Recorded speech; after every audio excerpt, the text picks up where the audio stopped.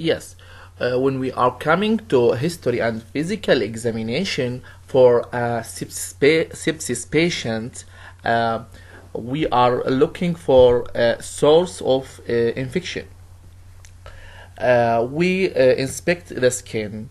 We are looking for surgical wound infection.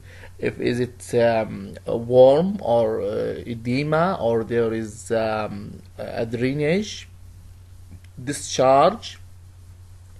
We are looking for IV lines that may be the source of infection, like central lines, IVs.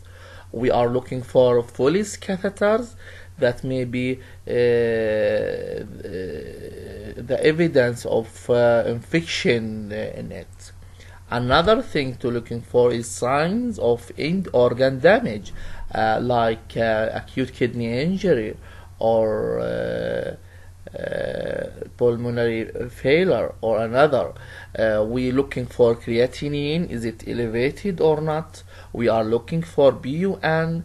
We are looking for urine output, is it decreased? We are looking for mental status changes, and we looking for decreased platelet or decreased oxygen saturations or elevated bilirubin.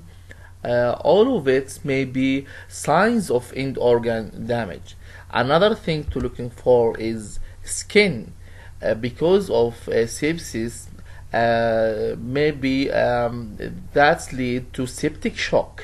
The skin in septic shock is warm and flushed, at the opposite of other types of shock, which will be cold, because the skin in the septic shock is warm.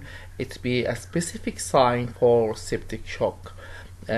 Another thing to looking for is signs of septic encephalopathy, like disorientation, lethargy, confusion, anxiety, or another signs of neurologic symptoms.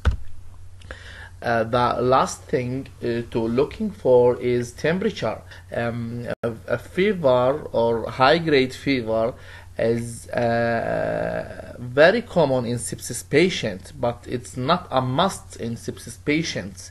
That means there is some groups of patients who presents with sepsis without fever. This group include dialysis-dependent renal failure patients, immunocompromised patients, very young and very old age patients.